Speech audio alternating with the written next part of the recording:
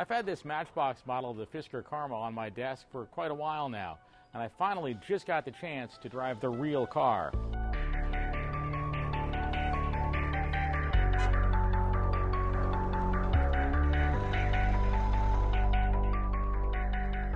I'll tell you what, the Fisker Karma gets a lot of attention out on the road, but I'll bet most of the people taking cell phone shots didn't even realize there's a lot more to this car than just a sexy-looking body. Fisker Automotive has a sustainable and accountable design philosophy, which in plain English means we look at the entire value chain of developing a vehicle and try and lower our carbon impact whenever possible. The Karma is the ultimate high-end environmental statement. Fisker has taken pains to make building the Karma as environmentally sensitive as possible. When I get in this car and I see, leather seats, don't usually think of leather seats, leather as being environmental. Well, what we are actually doing is we only work with ranchers that follow the 5 Freedoms Act, which means the animals are treated humanely during their life.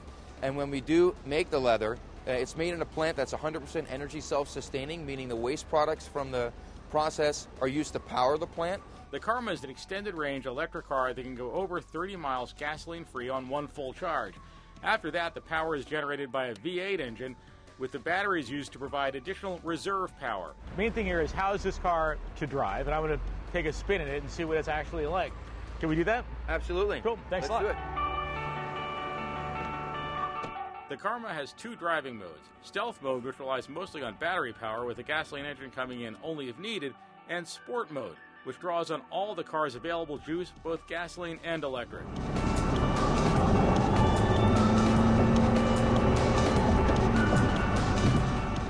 With both a battery pack and a V8 engine, the Karma is no lightweight car. Getting it moving took a good stab at the gas pedal, but underway it rides nicely, and of course, it's extremely quiet. The Karma is an expensive car, with prices starting at a little over $100,000. On the other hand, a BMW 7 Series or an inexpensive Maserati would cost you at least that much. But this is a car for someone who wants to make a different kind of statement.